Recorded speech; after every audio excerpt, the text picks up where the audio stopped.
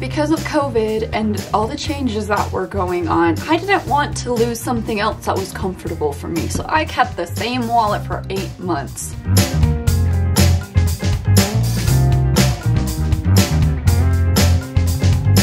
Hello and welcome back to Walletopia. I haven't seen my face for a while. I'm Sydney. I do long-term carries and I'm my dad's daughter, obviously. I just didn't want to change wallets, so I have been holding on to the Kinzd Slim Wallet for 8 or 9 months now, and I'm finally getting around to reviewing it, my very, very long-term carry on this wallet. So we'll get right into it. So I'm going to be doing a simple feature overview. If you want to see the full feature overview, go ahead and click on the link in wherever it's going to be. And so let's just get right into the features. So as I said, this is the Kinzd Slim Wallet in crazy horse leather. Leather, as always, will wear and tear as you use it. So some of the features are, it has 3 card slots, it has a pocket on both sides, has a pot for your ID with another card slot up here, and it has a lovely pocket on the inside that I was using for cash.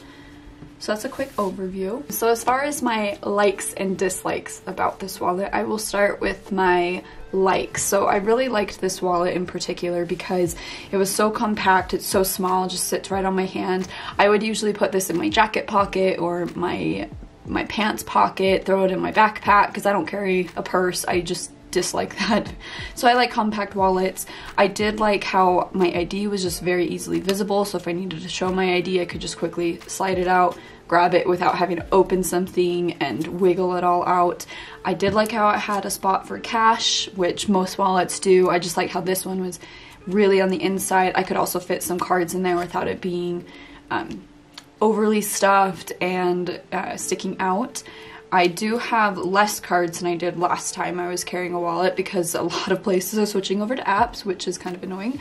Anyway, and so I have 3 cards here, 2 cards, I think 2 cards, and all my license and my insurance cards right here. It easily fit everything that I needed it to, and I could just see what I needed to right when I needed it. As far as my dislikes go, when I was wanting to get my cards out of this in particular, this one was really easy to pull in and out.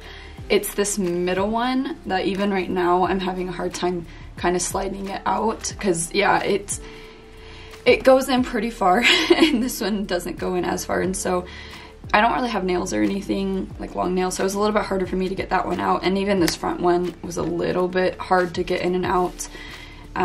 This area, not that you'd use it very often, it was just a little tight, and considering I have been carrying it for a few months, I was hoping that the leather would be a little bit looser after quite some time. It was only about so. I could fit more cards in here over time with all my insurance cards, and it's not as like, I didn't like how all the cards would go up here. It was kind of nice when I was just flipping it over so I could quickly look at it, but if you look at it at the profile view, it's just a little bit bulky on this one side, which just kind of looked funny when it was sitting in my pocket. But other than that, I actually didn't have too many big complaints or issues with this wallet. This is the Kinzd Slim Wallet in crazy horse leather.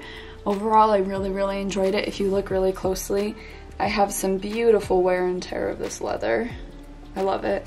Just natural lookingness to it, and I would definitely suggest this wallet to anybody. And I'm actually really sad to have to be moving on to my next wallet, and I would definitely suggest this wallet to anybody who is really into just a really simple slim wallet that has just a few cards and likes to carry some cash. So there you go.